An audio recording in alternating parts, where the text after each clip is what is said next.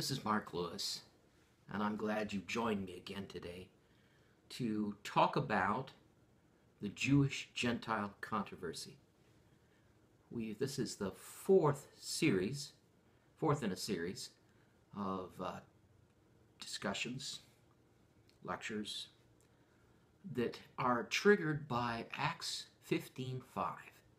And in it, it says that certain ones of the sect of the Pharisees stood up and said to a congregation of the early church leaders in Jerusalem, all the apostles and elders were there, and said, "It is necessary to circumcise the Gentiles who are coming to Christ and to require them to keep the Mosaic law." So we're going to look at that, hopefully today. In at least the next session. Maybe we'll start on it with this session, but I doubt it. I want to set it up. We're going to look at Acts 15. I want to set it up. I want to give the background. Now, I gave a broad brush background of a previous time of Jewishness, what that meant, and the DNA of a Jew. And then we looked at prophecies about the Gentiles coming to God in the last days via the Messiah. And we noted that it wasn't abundantly clear how that would happen. So now what I want to do is, instead of looking at the Old Testament, I actually want to pick up at where just before Christ was ascended and he gave his marching orders to the church, and kind of trace through Acts, the first 15 chapters roughly. Now you know that Jesus gave the Great Commission to his apostles. And what he says is, I want you to go to all the nations, preach the gospel, baptizing them in the name of the Father and the Son, and teaching them to observe whatever I have commanded you. And lo, I'm with you to the end of the age. That's in Matthew 28. And of course, as I said before, they were all Jews. Jesus had a policy. He says, go to the Jew first. One occasion there was a Gentile that confronted him and said, "Please heal my daughter. She's cruelly demon-possessed." Jesus said, "I've only been sent to the lost tribe of Israel." He almost sent her away if it wasn't for her persevering faith and determination. And he finally healed her daughter. But on first pass, he rebuffed. He said, "No, this is what I am about. I am sent to the lost tribes of Israel." And that's a command he likewise gave to his apostles, even while they were still with him. Go nothing but to the children of Israel. But just before he left, he made it very clear that now he was opening it up, and they were to go to all nations, read Gentiles into that, and bring them to Christ. Teach them his commandments. Another passage that talks about this is, of course, Luke. Luke gives the Great Commission. I really like the way Luke frames it. I don't know, maybe there was more than one time that Jesus said this, but it doesn't sound like it. He said, it says in, this is Luke 24, then he opened their minds, the apostles' minds, so they could understand the scriptures. Because just in the verse before, I should have started with that, verse 44, he said to them, "This is what I told you while I was still with you for my death. Everything must be fulfilled that is written about me in the law of Moses, the prophets, and the Psalms." And really that sums it all up, doesn't it? There's the Old Testament, we call the Old Testament today. Then he opened their minds so they could understand the scriptures. He told them, this is what is written. The Christ, the Messiah, will suffer and rise from the dead on the third day, and repentance and forgiveness of sins will be preached in his name to all nations, Gentiles, beginning at Jerusalem. You are witnesses of these things. I'm going to send you what my Father has promised, but stay in the city, Jerusalem, until you've been clothed with power from on high. Gives me goosebumps just to read it. So here's the commission. It's simple. But you know what? You read the first part of Acts, and that's exactly what they're doing. After they're filled with the Spirit, they start reaching out to their fellow Jews. In fact, when the Spirit fell, which is on Pentecost, yeah, let's turn to that. Acts 2:5.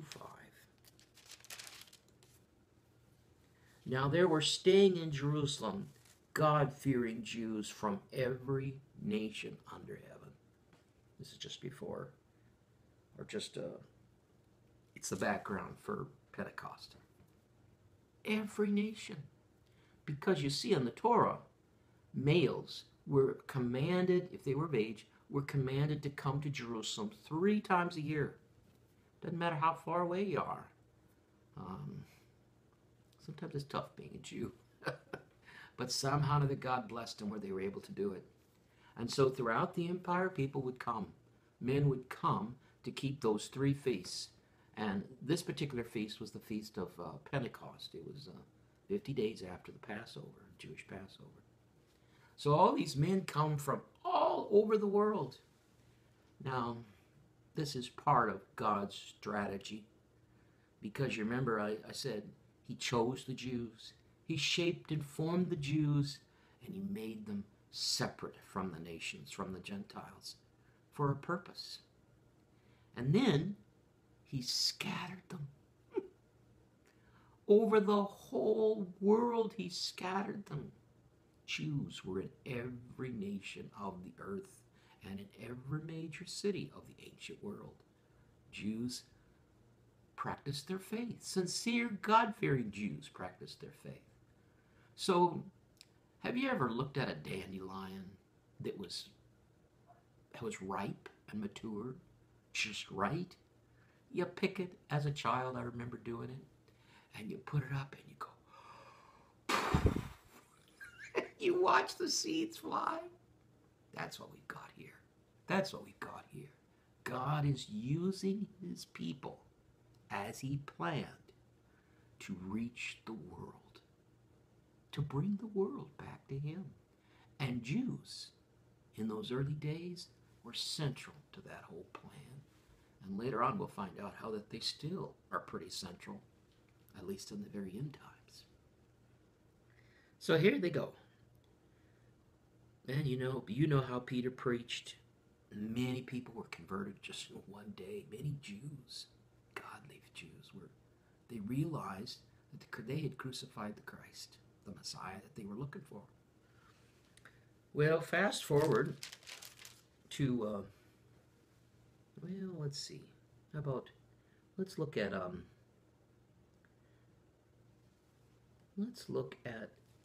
chapter 3. 3,000 men were saved that first day. Very shortly after, it calls out 5,000 that were saved. But anyway, after the healing of the beggar, and I'm not going to repeat the story, but I want you to notice how Peter talks to his fellow Jews. And frankly, if you want to be successful in reaching out to Jews and to tell them about their Messiah, this is a good protocol. What he does here, he models for us how to talk to a devout Jew. Now, brothers, I know you acted in ignorance, as did your leaders.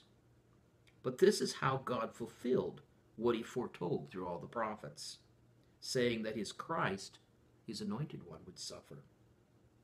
Repent then and turn to God, so that your sins may be wiped out, that times of refreshing may come from the Lord, and that he may send the Christ who's been appointed for you, even Jesus. He must remain in heaven until the time comes for God to restore everything, as he promised long ago through his holy prophets. For Moses said, "The Lord your God will raise up for you a prophet like me from among your own people. You must listen to everything he says to you. Anyone who doesn't listen to him will be completely cut off from among his people." Indeed, all the prophets, from Samuel on, as many as have spoken, have foretold these days. And you are heirs of the prophets and of the covenant God made with your fathers. He said to Abraham, through your offspring, all peoples on earth, Gentiles, will be blessed. When God raised up his servant, Jesus, he sent him first to you to bless you by turning each of you from your wicked ways. Wow. Wow. That, when Peter was preaching, he was saying things that resonated for every God-fearing Jew. He touched them deep. This is the language that we should use, really, as Gentiles when we're trying to reach Jews for Christ. Well, I tell you, lots of Jews came to the Lord. As a matter of fact, it says, even as early as chapter 2, verse 47, it says, they were praising God after their conversion and enjoying the favor of all the people. What people? Well, the Jewish people in Jerusalem. You see, they saw something in those early disciples that they liked. There was joy. There was love. There was a transformed life. There was evidence of the very Holy Spirit on them. I mean, they were conscientious. They were devout Jews. They went to the temple more than ever. They tithed more than ever. They gave to the poor more than ever. They prayed more than ever. And they prayed from their heart. They kept the festivals more than ever. They didn't become Gentiles. They became Jews like they'd never been before. Let me give you an illustration. Gloves. You know how you put on gloves? I got gloves here. And you put your hand in the glove, and a good glove that fits your hand, your hand will fill up the glove. And the glove just completely surrounds your hand. And there shouldn't be too much gap. This is the way Christ, the Messiah, Jesus, was to the Jews. He was the fulfillment of everything that was talked about in the Old Testament, in their holy books. He was everything that had been promised to Abraham. Everything made sense to them now. Whereas some of them were kind of lackadaisical about practicing their faith. There was a sect among them that was devout, the Pharisees. But many Jews were, kind of like Jews today. You got a wide spectrum of practice and devotion to their ancient faiths. But nonetheless, those who came to Christ really became real Jews. And they had favor. They had favor with all their Jewish brethren at the first who were watching on. But, you know what happened. Difficult times started to come. Yeah, jealousy. Apostles were thrown into prison pretty soon by the leadership because they were teaching. They were teaching things they weren't supposed to be teaching, that Jesus was the Christ. Well, guess what? If Jesus was the Christ, who killed him? Their leaders were instrumental in that. And they beat the apostles thoroughly at one occasion and said, "We gave you strict orders not to teach in his name anymore. You have put this blood on us." Well, Peter goes on and says we must obey God rather than man. Anyway, in the first few chapters of Acts, you see the church just busting out. It says many of the priests became obedient. Yeah.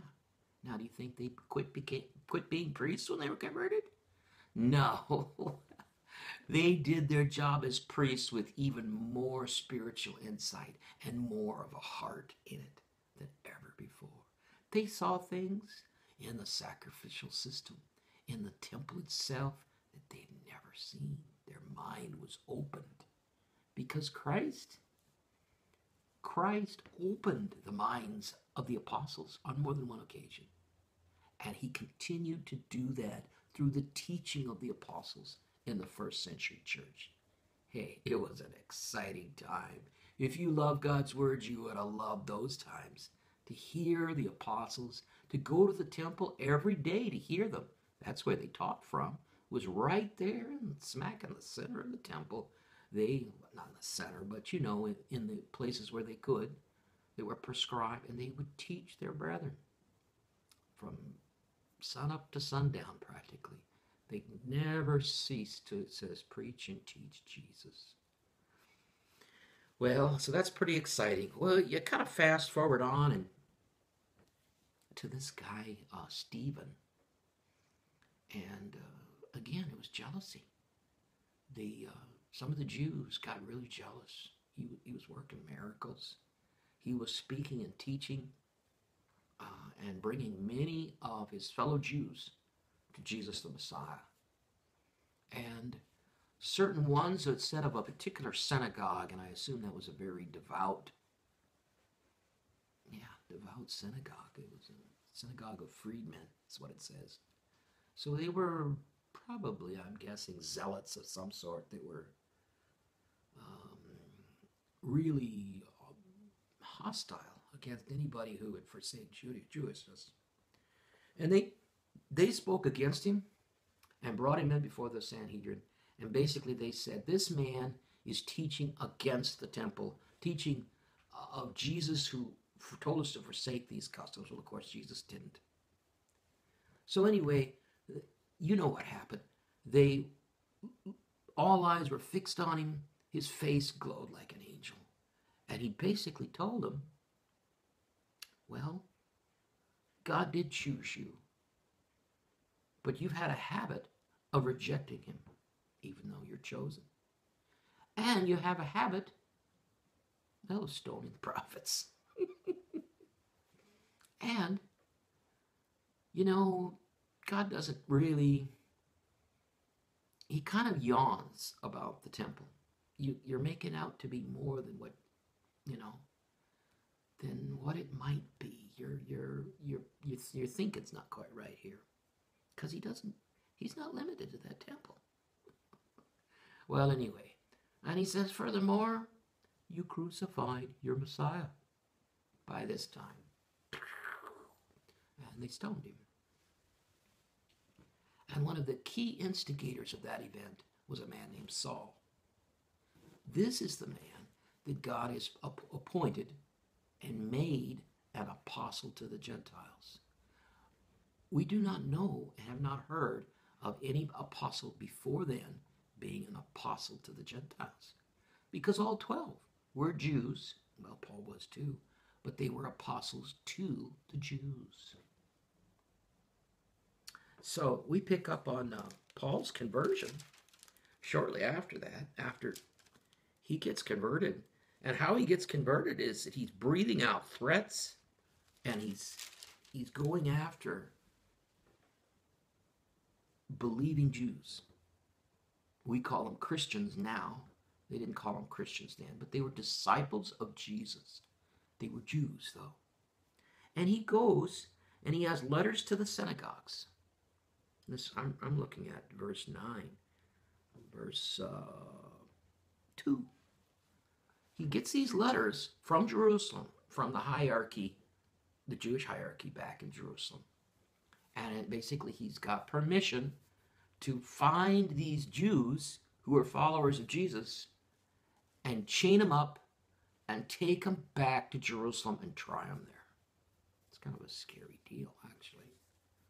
And Paul was fierce about this. He was fully committed to doing this. And to great sacrifice to himself.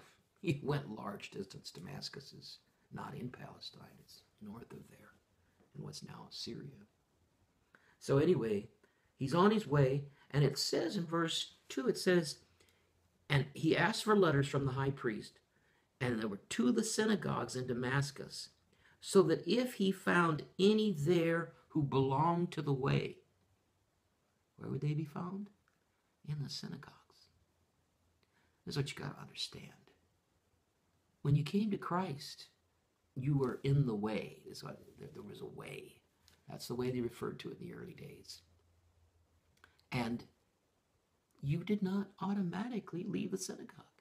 And you for sure didn't leave your Jewish life. And the Jews and the believing Jews still participated to the extent they could, if they were near Jerusalem, in the temple worship. They still participated in the synagogues throughout the dispersion. Becoming a Christian in that day did not mean leaving their Jewish faith. It meant you filled up your faith, just like this glove, with meaning and purpose and loyalty and passion. Yeah. The best Jews of the day were, quote, Christian Jews, followers of the way. And frankly, on one hand, it caused admiration. On another hand, it caused jealousy. Because, as I said, the DNA of a Jew is they're chosen. And, you know, it kind of feels like if you're all enthused about Jesus as the Messiah, that you've broken solidarity with most Jews. And this became exceedingly painful over the years into that first century. Well, I'm getting a little ahead of myself. So anyway, after Stephen got stoned, it says the Christians were scattered that lived in Jerusalem. All these believers in Messiah left. Not all of them, but many of them did. And what it says, the text says something to the effect, the 12, though, remained in Jerusalem. Those who had been scattered, see, how does it, pardon me. This is after Stephen's death, chapter 8, verse 2. On that day, a great persecution broke out against the church at Jerusalem, and all except the apostles were scattered throughout Judea and Samaria. Those who had been scattered preached wherever they went. And so you have here, from here on, have you ever had a water bottle? Those of you who go running or jogging or go out and, when it's hot in the summer, you have a water bottle and you fill it with ice and it sweats. It leaks. Well, that's what the early church did. It leaked. I'm not sure. Yeah, they probably did go out under command. But the apostles stayed in Jerusalem. And they were the ones that were given the Great Commission, right? Personally. But they stayed in Jerusalem. But you got these other Christians that through persecution are scattered. And what do? They share their faith. And Acts 8 is about Philip sharing with Samaritans who were half Jews the gospel of Jesus Christ. And they were being baptized. And finally, Peter and Paul, who were apostles, have to come down and pray for them to lay their hands on them. And you say, well, for them to receive the Holy Spirit. You say, well, why is that? The text does not directly say. I suspect that the Jews back home had problems with that, with Samaritans who are half Jew in a way. Yeah, they're half Jews. They're considered half Jews, half breeds, receiving the gospel. That seems to. Samaritans aren't really kosher. They aren't exactly full-fledged Torah-observing Jews. But the gospel went to them. And the early church, the way God orchestrated it, he sent two of his primary apostles to lay hands upon them. And then they received the Holy Spirit. Think of the impact on the Jewish church as they began to process that. Their two main leaders laying hands, going to a Samaritan village, and where Philip, one of their stars, has been preaching and doing mighty miracles and baptized, and they lay hands on, they receive the Holy Spirit. That's, wow, that's something. Now I'm going to take you up, yes, to Cornelius. I want to do more with Cornelius. I want to tell you a little bit more about it because this is a pivotal story in the Jewish and Gentile controversy. It's pivotal. Literally, Cornelius is an icon to the church and has been ever since. I want to talk about that. I want to set that up as part of the setup for Acts 15. Oh no, I'm taking way too long, aren't I? I hope you're enjoying it anyway, because I sure am. So I will sign off now, but I'll come back. We'll spend a little bit of time talking about Cornelius, and then I promise we'll get into Acts 15. Okay? Until next time.